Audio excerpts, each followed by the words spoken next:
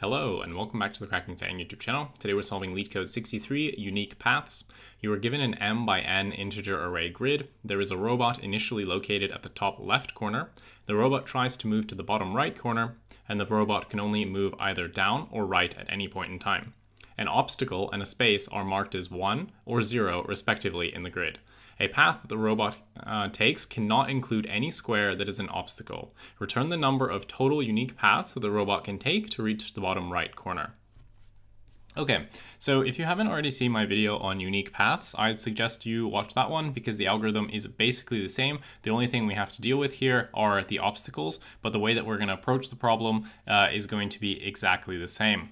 And if you didn't watch that video, well, just to give you a quick recap, we basically use DFS and memoization to figure out all the ways that we can actually reach the bottom right corner. The only difference here is that we actually have to take into account that a tile can actually be an obstacle. So if we reach that tile, then we can no longer continue down that path. But otherwise, it's basically the same, right? The robot can move in basically just these two directions, either down and to the right or right and then down. And essentially what we want to do is every time we get to a tile, if we've been there before, then we'll actually store the number of unique paths in a memoization dictionary from that tile until the end. And if we've been there before, then we can just take the value out of memo. We don't have to recompute it. If not, we're going to basically store our result into memo. So from this current tile, it will be some x, y coordinate. And then what we're going to do is we're basically going to store all the ways that we can get to the end if we were to first go to the right or first go to the left. And then basically we'll just continue. And this is kind of, we're going to call our function recursively until either somehow we get outside of the grid, in which case we can stop, or we actually get to the end here and we're done. And since we can only move down or to the right, we don't actually have to worry about going back on ourselves and getting caught in an infinite loop. Now, I'm not going to go through an example because it's relatively straightforward. If you've solved the first one, then you should kind of have an intuition, but basically it's relatively simple. That's the general intuition. Now let's actually go to the code editor and type it up. There's actually just 1 or 2 lines different from unique paths 1, so this isn't really too much of a leap from that problem. Okay, we're in the code editor. Let's now type this up. Since we have some obstacles, we actually need to check a few kind of cases before we get into the algorithm itself to make sure that we can actually find a solution. The first case we need to check is actually if the last position in our grid, aka the bottom right, our target, is an obstacle. If it's an obstacle, then we actually can never reach it. So we should just return 0 because there's no path, no way to actually get to the bottom right. So we're gonna say if obstacle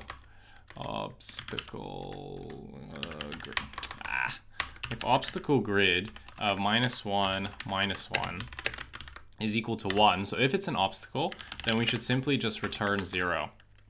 There's another case here that we want to check, and that's if we just have a single row.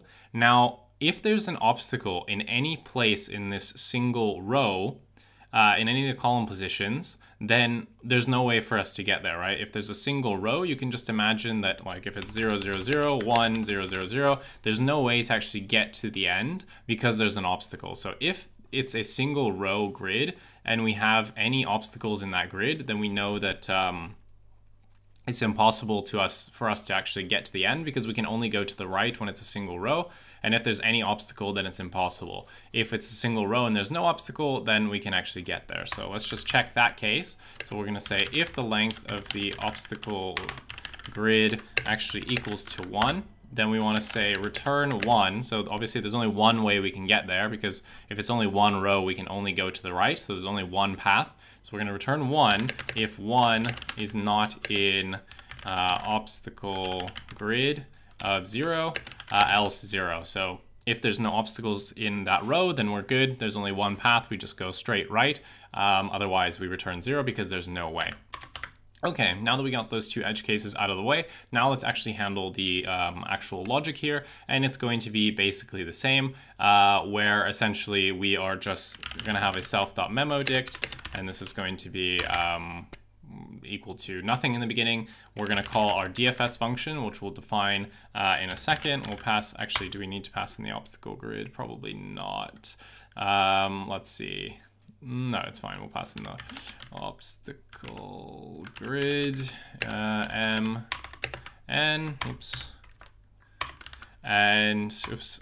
Oh, sorry. We need to pass 0, 0. That's going to be our current position, and then we're going to return self.memo of 0, 0. So basically all the ways that we can get to the bottom right from our starting position, which is 0, 0. Now we actually need to implement the DFS function. So we're going to say def DFS. We're going to take the grid. We're going to take our current position m and our current position n. So this is the rows and the columns. Now the first thing we want to do, like in the previous problem, we're going to check that we've actually seen our position before. If we have, it should be in the memo dict. We can just return the answer. We don't need to recompute it. So we're going to say if m, n in self.memo. What are we going to do here? We're going to return self.memo of m, n. Okay, perfect. Now what we need to do is we actually need to double check that we're at the end of the grid, right? If we're at the end of the grid, then we can simply return 1 here. If not, then we just continue, right? So if we're actually at the very end of the grid, so if m equals to the length of grid minus 1 and n equals to the length of, I hate this keyboard, length of the grid of m minus 1. So basically, if we're at the bottom right, then we return 1, because we've now found one path from whatever the previous tile was, so we can return 1. Otherwise, we actually need to go through the grid.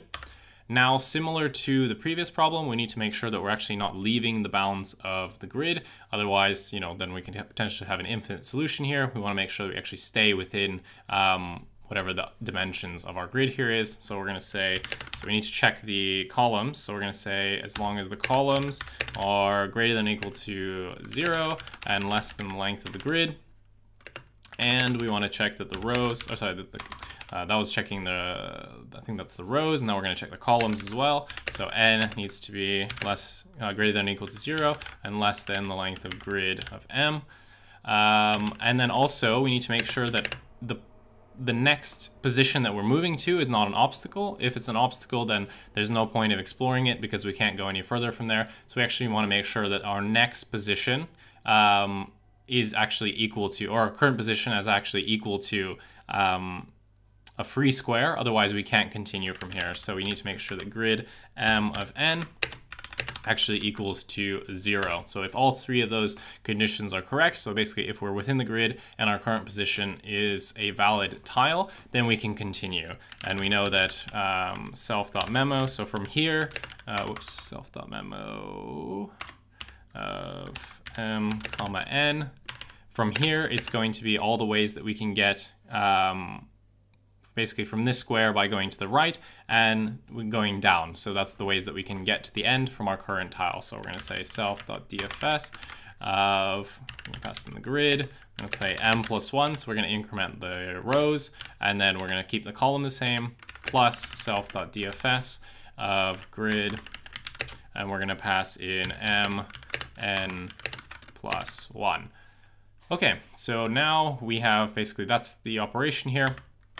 Otherwise, we'll just store that this point is not reachable. So in case we get here again, we don't want to actually do anything. So we'll simply just set that equal to 0 in case that we're in an invalid place. And then we can simply just return self.memo of m, n. Okay, so that should be it. Let me make sure I didn't make any bugs. My keyboard was lagging for some reason. It seems fine. Okay, perfect. Accepted. So, what is the time and space complexity? Well, similar to the previous problem, the time complexity is going to be big O of m times n, where m, n are the dimensions of the grid.